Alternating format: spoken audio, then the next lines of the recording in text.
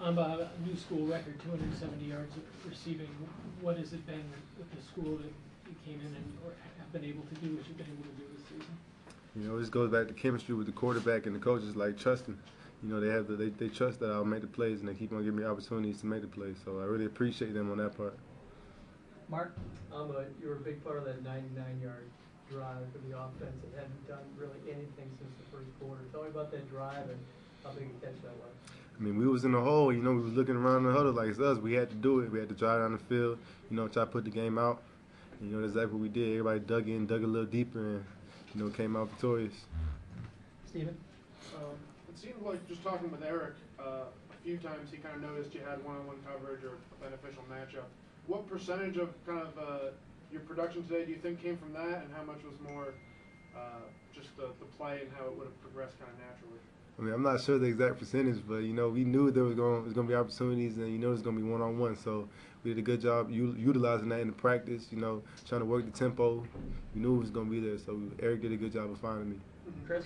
I'm sure you scouted Summers a little bit on the guy who was on you. What did you kind of notice, and did you think there was anything in particular you could maybe take advantage of a little bit? He's a good player. I knew he was going to try to jump a lot of routes, so I tried to just play with speed and just try to beat him to the spots. Cool. Thanks. When I don't imagine you walk in the door and Eric's like, I'm going to throw every 50-50 ball to this guy. How did you build that trust with him, and when do you think it happened? I mean, with our whole group of receivers, you know, we stay after do a lot of extra work, and he tells us whoever's open first, you know, he's going to throw it to. And today was just my day. You know, another week could be another guy. It just depends who works to release the best and gets open fast. Kevin and John? On that 99-yard drive, was there pressure for you guys to put up some type of points after the defense had just gotten that fourth down stop at the goal line? I wouldn't say necessarily pressure, but, you know, we're all a family, and they did their part, so it was only right that we do our part and, you know, have their back like they had ours. John? How much do you think the success of the offense kind of depends on you? I wouldn't say necessarily it's me. It's just whoever's numbers called at the time, and, you know, they've been calling my number. When they call my number, it's my job to perform, so it just goes like that. Time for a couple more questions. Sal?